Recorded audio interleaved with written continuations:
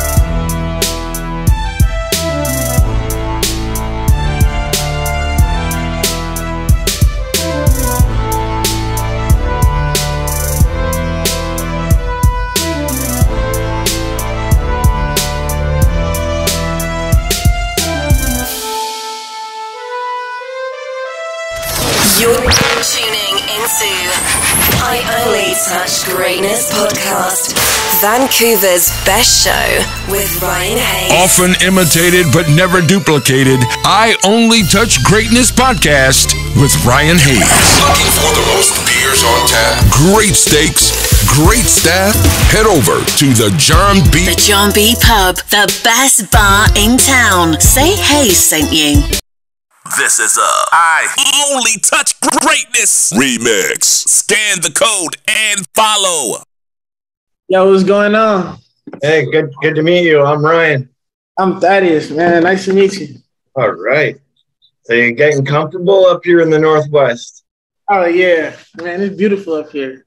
Yeah, I got a couple questions for that coming up. Yeah, I had to throw the Huskies gear on, of course. Yeah, for sure. I got mine on too, for sure. Yeah, that's good. So, born in California, what was childhood like for you growing up? Childhood for me, man, was crazy. I mean, it was fun. It was a fun experience, definitely.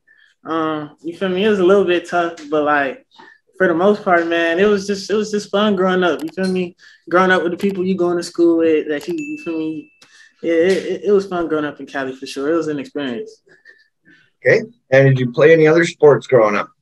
Yeah. So like I was like a 5-sport athlete, and I always been the best player at every sport I played: basketball, football, baseball, golf, chess. So like it really didn't matter. Like, you feel me? I played a lot of sports growing up, for real, honestly. Okay. And when did you know that you wanted to focus on football and make it maybe your number one priority? Probably like in the 8th grade. In the 8th grade, like my love for the game kind of just jumped up to a whole nother notch. And like I just kind of fell out all the other sports. And I'm like, this really what I want to do in my life. Was there like a moment maybe that pushed you? Like some people are like, oh, I was like 10 years old and I scored my first goal, and all of a sudden I was like, I'm down. Yeah, it was really just the sport I was the best at. Like, yeah. I was just the coldest at football, so I figured I'd just do what I'm the best at. Okay.